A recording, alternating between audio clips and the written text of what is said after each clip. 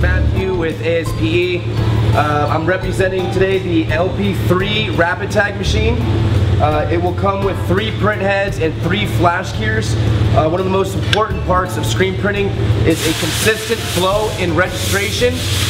We have a registration lock down here that we'll show you in a second.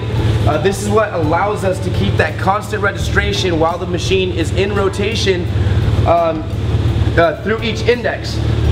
So today I took the liberty to create a promotional video, and what we're going to do is we're going to send out an email blast, but we're also hoping for new subscribers, people who reply to our email blast and people who subscribe to our channel.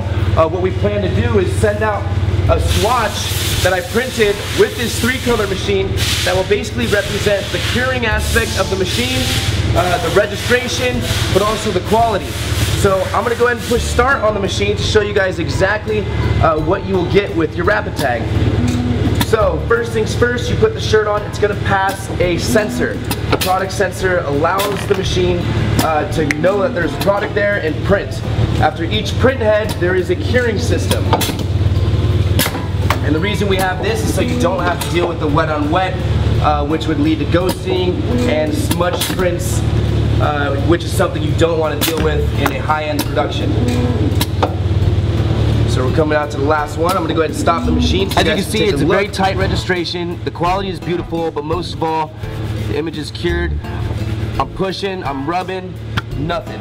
So this is what you're going to get with your sample. What we're